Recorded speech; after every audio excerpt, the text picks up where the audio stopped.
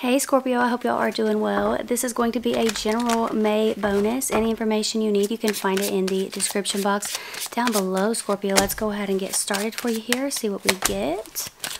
Two majors, Scorpio. Wow, okay. Four majors, that's crazy. You have the Knight of Swords right here. I feel like there is someone coming towards you pretty aggressively here, Scorpio. It could be a Gemini or a Virgo that I'm seeing here. Somebody coming towards you after a very long time. However, I feel like you are moving on to something new here. Some of you could be...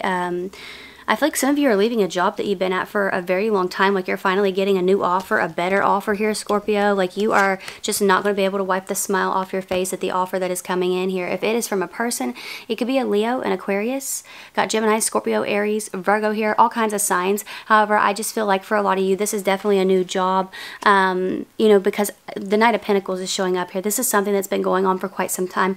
Pentacles can be money or work. So that situation, for those of you where it's been stagnant for quite a while, I feel like a new offer is finally coming in, and it's something that is, you know, you're much better suited for that. It's something that you feel more of a connection to.